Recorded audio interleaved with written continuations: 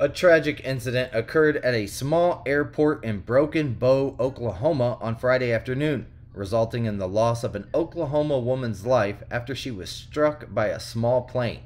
Samantha Hayes, a 27-year-old employee of the City of Broken Bow's Parks Department, was operating a lawnmower at the Broken Bow Airport when the pilot of a 1972 Bonanza A36, identified as James Baxter, 70 years old, executed a landing on the runway around 2:30 p.m. local time, according to the Oklahoma Highway Patrol.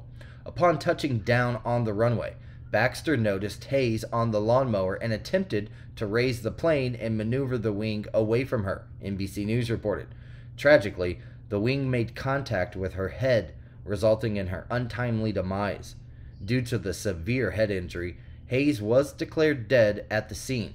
Fortunately, Baxter emerged unharmed from the crash, as confirmed by the Oklahoma Highway Patrol. An ongoing investigation is being conducted to ascertain the details of the incident.